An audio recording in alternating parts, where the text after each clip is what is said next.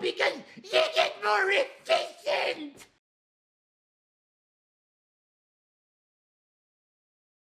What's up, everybody? It's the white boy from the yard, back at it again with another video. And today we are back with something special, actually, because we are live with Dr. Tony Huge. Because most recently, YouTuber Greg Doucette put out a video online ranting all about Tony. You know, and I watched the video and I thought it was a lot of misconceptions. So I wanted to give Tony a moment to, you know, just reply on a few things. So have you seen the video yourself, or? No, I haven't seen Greg's video, but I saw something that you posted somewhere rebutting some of the stuff, or I should say giving follow-up information so that people have all of the facts. And then you asked if I would do an interview where you could clear up some of the facts, and yes, absolutely. But you'll have to tell me what he said, and I'll have to try to imagine the context and then respond to so that people have information they can learn from. Yeah, definitely. Okay, so let's say like a week ago, we released a video called Tony Huge, a doctor of nothing, fasting and cardio nonsense. All right, so now as I can remember, you know, Greg has been ranting on you for quite some while, since the 20 pounds in 30 days transformation series, I believe. Now, you know, since we worked together quite a lot, you know, and I had to watch the video until the end. And since I know a little bit more about you than Greg probably ever will, I noticed a lot of wrong accusations. And I just wanted to give you the moment to reply on them, like I said. You know, so I took 5 misconceptions out of them that raised my eyebrows. And for the rest, you know, it was just yelling and not really important. So, all right, let's just get to it. The first one, he basically bashes you for not being smart because you didn't study besides law school. He says you're not educated about actual scientific information about supplementation, cardiovascular fitness, and so on. So did you study anything besides law school, official or even unofficial? Because I do believe that you learn a lot of things from doing experiments on yourself and others. And Sure, yeah. So my first passion was actually bodybuilding, biology, chemistry. So that started when I was 12 years old. So I've been studying the chemistry that's involved in bodybuilding, health and longevity, for much longer than I've studied law. I have way more hours into studying biology and chemistry than I do law. And I don't mean the academic sense. I mean actual real world application, which is I used to read medical studies at a very young age. And, you know, I had an ability to see through bullshit, basically. And that was a skill that served me very well as a lawyer, but serves me extremely well in health and fitness too, because it's 99% bullshit. So my ability to see through the bullshit and research and understand the actual facts, not the sensationalism on top of it, is how I was able to learn so much so fast. I just didn't start sharing it with the world until I was basically retiring from law. But it was the same thing with law too. I mean, I studied law a lot. I was really good at it. I had a firm with, I don't remember how many employees now, but at one time, maybe like 24 employees working under me in my own law firm. So it was a lot of management and a lot of law and a lot of really complicated cases. So when I say that I'm actually better at the chemistry of the human body than I even was a lawyer, that's saying a lot. And it is because of my true passion for it and the amount of hours that I've spent researching it. Now, at one time I memorized everything. Like I memorized all the muscles in the body. Not all of them. There's too many. I memorized all the bones in the body. I memorized how all the organs work and pathways and all the amino acids, and just I could have written a textbook on all this stuff at age probably 17, just to give you an idea of how early I started researching all this bodybuilding stuff, but yet I wasn't sharing it with the world at the time. So I think that answers the question as far as what my background is, as far as actually studying this stuff. And if I'm listening to someone else, I would rather listen to someone who is so passionate about it and someone who put that many hours in academically, and then also by academically, I mean like reading medical studies or reading anecdotal reports or reading biology or chemistry.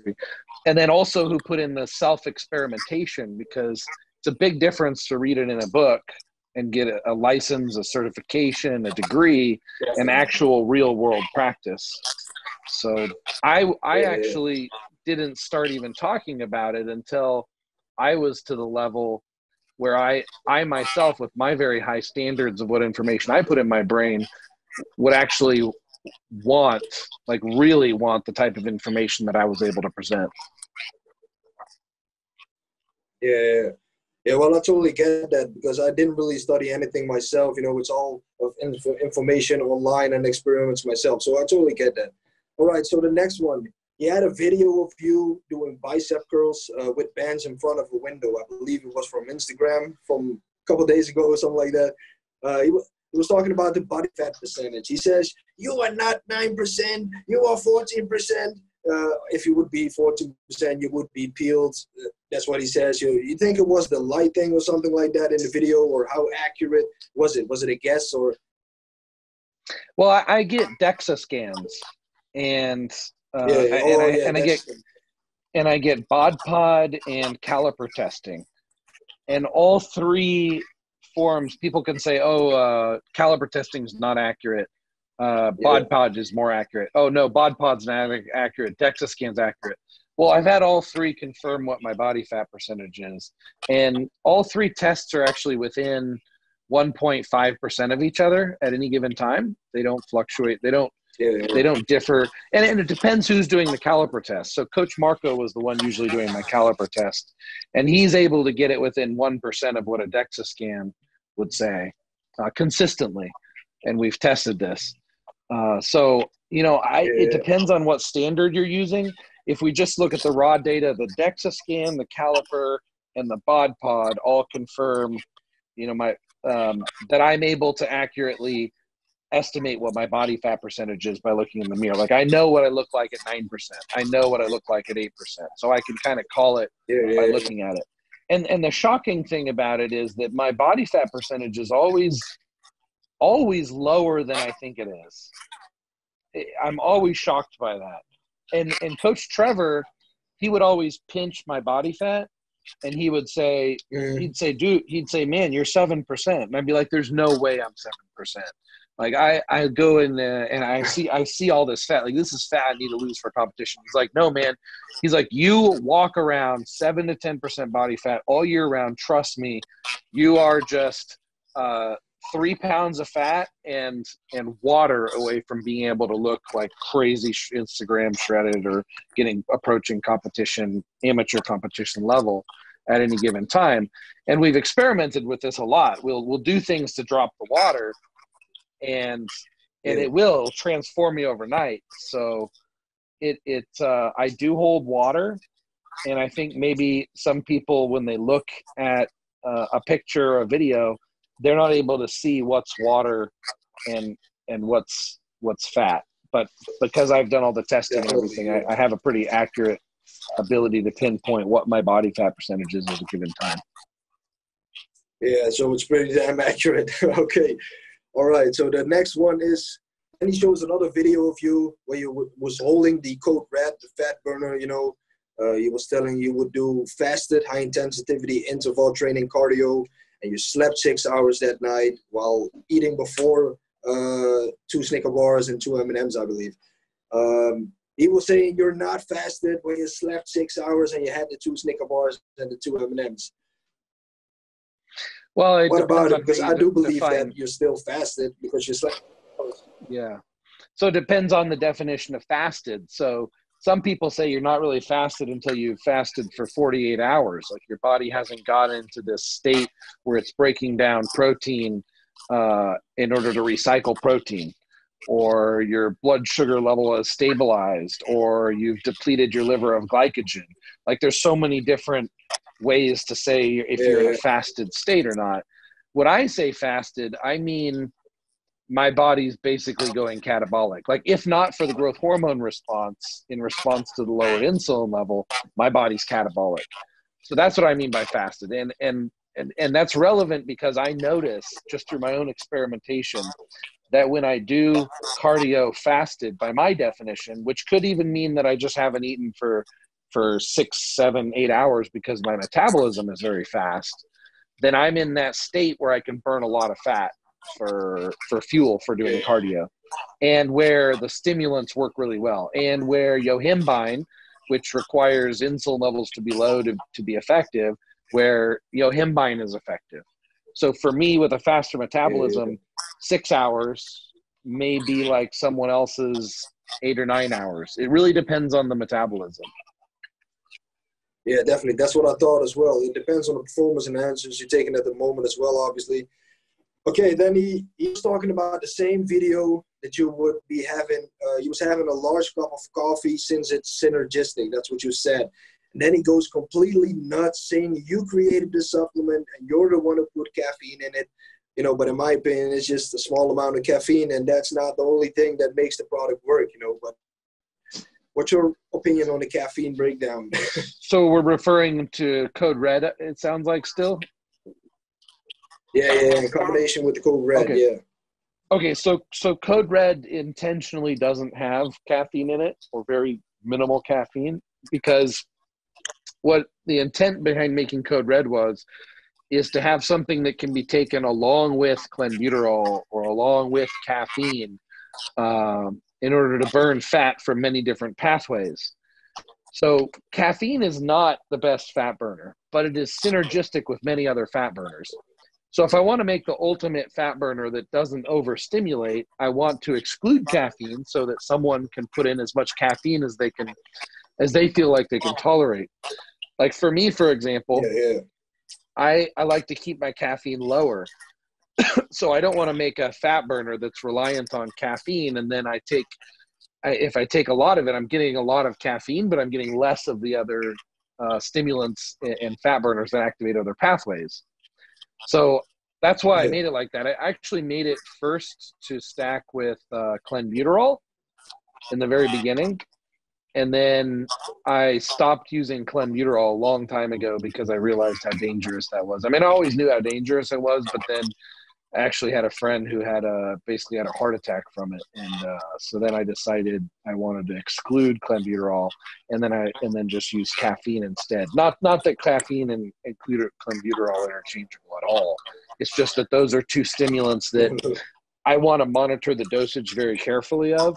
Whereas the Code Red fat burner has, there's less possible harmful side effects of going higher in the dosage of those compounds. So I can choose to do either a low dosage of clenbuterol or caffeine with the Code Red, or I can choose to do a high dosage of the clenbuterol or caffeine with the Code Red. So it's kind of a unique product like that. It can work really well as a standalone for burning more stubborn body fat with less side effects. But the real intent behind designing it was to be able to stack it with other stimulants that are synergistic and very powerful that you want to be able to control the dosage on. Yeah, definitely. I mean, that's exactly what I thought. I mean, I would still, if I needed to use fat burners, I would still want to have a cup of coffee in the morning, right? I mean, so that's great. Okay, so yeah, the next one so is, exactly. Wait, exactly. That's the point. That's exactly what I do. Just last thing is, I take the Code Red fat burner to burn the stubborn fat, but I still want to drink coffee. But if the Code Red fat burner had caffeine in it, then I couldn't have the coffee because I'd have too much caffeine. So that's the real world application of it as it is of today and how I use it. Yeah, definitely. That's what I thought. Okay, so the next one was you're 2 months out from the bodybuilding competition, right? He said, why you're 2 months out? Because it's not even going to happen. I mean, didn't you organize it in a way so it would be happening, or? So we have a license to put on the show from the government, but the government's going to decide whether or not it goes forward or not. And this is Thailand, and it's basically a dictatorship. It's not like it's a democracy. The government at any moment just decides whatever it wants to do, and so you can't really predict it. Even if they say one thing, they could change their mind tomorrow. So as of now, we still have a license to put on the bodybuilding competition, I think June 16th. But as it gets closer, they may say, you know, the more likely, the possible the likely thing is that they will let it go forward, but they're still not gonna let gyms be open at that time. So it really is likely to be a competition where most everybody competing is doing home workouts. And some people have better home gyms than others. So some people's home gym may be as good as a real gym, and the rest of us are, I mean, I'm using whatever I can get my hands on. But we don't know. We'll have to see what the government says, whether the competition goes forward or not. It's all up to the government. All right, so but you had the papers to do it. That's what I meant, you know.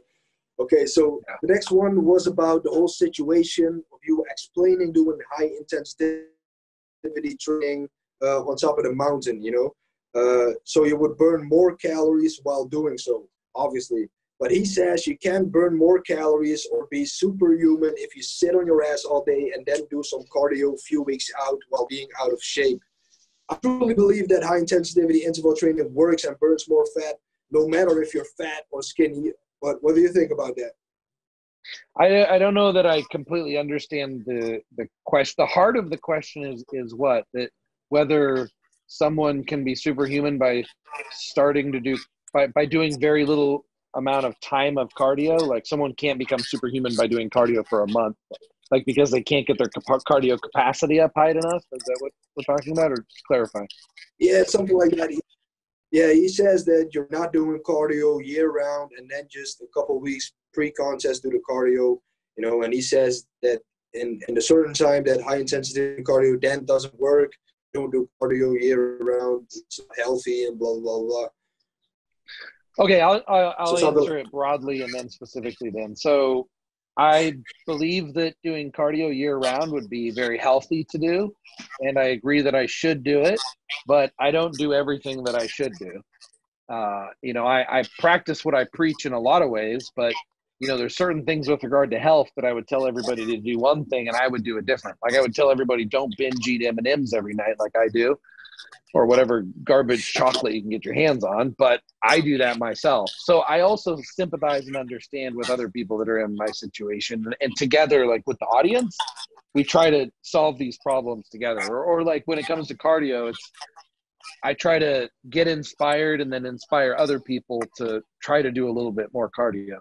Now, cardio is not required to maintain my physique. So I could stay 8% body fat at 225 pounds to maybe 230 pounds all year with just weights, no cardio. But when I do cardio, I get really shredded. But I also go pretty catabolic pretty fast if the intensity is too high. So the way I get around that is I either do very low intensity cardio so that I'm burning fat, not muscle, or I do some intervals in there, which causes my body to be in that emergency state where it releases body fat for fuel, but you don't do so intense for so long of an interval to where you're breaking down muscle. So it's just enough to stimulate and shock the body into releasing its body fat. And then the steady state cardio is what I actually use to burn the body fat. And then, of course, doing cardio in high intensity interval style or doing heavy leg workouts both seem to make me leaner the next day, like noticeably, not just water, but my body just turns into a furnace. It just increases my metabolism so much. Upper body workouts just don't do it as much for me. It's really the legs, something about activating the legs, activating the lower back, or getting my heart rate to spike really, really high has an afterburn effect. I mean, weights have an afterburn effect too, but just nothing compared to, you know, like interval training or heavy deadlifts or heavy squats, for example. So as it gets closer to a competition, I do start doing cardio. And usually I only prepare for a bodybuilding competition for 2 weeks or less. And that first week is a ton of cardio. And I can get away with it because I hadn't been doing cardio before. My body's very inefficient at doing cardio, so it has to burn more calories and more fat for me to be able to actually do the cardio. And I haven't been doing cardio for a long time to where I'm going to burn out on the cardio, either psychologically or physically. And then, of course, I back off on the cardio as it gets closer to the days up into a competition. So now for this competition, I mean, it's totally different because we're months out well, we're only 5 weeks out from the competition, and we don't even know for sure if it's going to go forward as we discussed. And I am going to only have access to home exercise, home workouts. So I'm not going to be able to do a normal contest prep. Now, I have not started dieting. I'm still trying to train the Thai girlfriend on how to cook bodybuilder style for competition, and she's just not getting it. And I'd hate to break her heart because she loves cooking for me so much. Like, you can see her in the background, actually, right there. She's cooking all the time. And so, like, I as far as quality of life, I don't want to sacrifice her happiness and my happiness for her cooking for me. So I'm going to have to find another way to do to burn more calories. And I just got this bicycle thing over there. Oh yeah. And that's going to allow me to do morning cardio easier, because as it is right now, I've been just basically walking up the hill mostly for only 3 times so far in the last 2 weeks. So I haven't even really started cardio. And then as far as becoming superhuman with cardio, being superhuman with cardio doesn't help. I've seen athletes preparing for bodybuilding competitions who get so good at doing cardio that they're not even burning that many calories of fat. Their body's so efficient at it. And they do more and more cardio, and they just get flatter and flatter, and they're not actually losing the fat. It's the chemistry. The last bit of stubborn body fat, it's all chemistry. And you can activate those pathways through diet, lifestyle, supplementation, or drugs. And what I'm really good at, and the reason I'm good at it is because I like shortcuts. And that's how I'm able to do so much in my life, is by taking shortcuts, exploiting shortcuts, which is not cheating, which is winning at life. And most people who win at life take shortcuts to get there, because life is too short to get anywhere unless you're taking shortcuts. So the drugs are a shortcut to activate some of these pathways that would otherwise take a tremendously time-consuming lifestyle of diet and training. And I just don't want my life to revolve around diet and training. I mean, I like it. I like the discipline as it gets close up to a show, but I'm not afraid to admit that I will use the chemistry to activate those same pathways. So I might, for a bodybuilding competition, to become superhuman, I'm going to use things like yohimbine and cardarine and growth hormone. Like, if I had to pick 3 things that activate 3 different pathways, and a beta agonist, so like a caffeine or a salbutamol, albuterol, same thing, or a clenbuterol type thing. So those are 4 fat loss pathways, and I will hit all of those 4 pathways with drugs, and the estrogen pathway and the insulin pathway. So I think of it like pathways. And if I want to burn fat really fast, I'm addressing each one of these pathways at the same time. And I think the criticism of that would be, well, he's just taking a ton of drugs. No, I'm actually taking a very small amount of drugs, activating each pathway in much a similar way that you could do through diet, training, and lifestyle if your entire life revolved around it. So I'm shortcutting having to put that energy and time in by just going directly to the chemical pathway and activating it with a very low dosage of a drug that works synergistically together. Yeah, definitely. All right, that was enough to clarify, man. Totally get it. Okay, so those were really the 5 misconceptions I was really raising my eyebrows for. So is there like anything you'd like to say to Greg? Man, he's looking super shredded on Instagram. It's pretty amazing. He also stays really shredded all year. I'd have to say, Greg and I are alike in a lot of ways, in that he likes to experiment and he likes to teach, and he's able to maintain an awesome physique all year round. I would just remind him and the public that I am not a career bodybuilder. I am more of what you would call like a biohacker across many different elements of life, not just bodybuilding. It's just bodybuilding is the sexiest part of it, and is kind of like the most fun, I guess, and what people are most interested in. But this same way of thinking, of using chemistry and manipulating the body, epigenetics, whatever you want to call it, to create an enhanced self and an enhanced quality of life, is what I'm all about. And if you remember that context, then what I say makes a lot more sense. You take it out of context, then what I say, people can't really follow or understand what it's supposed to all mean. So sometimes it's important, you know, even for Greg to maybe watch a little bit more of my content, and the public to watch more of my content so they understand the context of where it's coming from. All right, so Greg, start watching Tony's videos, man. All right, man, that was it for today's video. Thanks all out for watching again. If you guys liked the video, please don't forget to subscribe and follow me and Tony Huge on Instagram. And that was it for today's video. Like I said, man, I am out.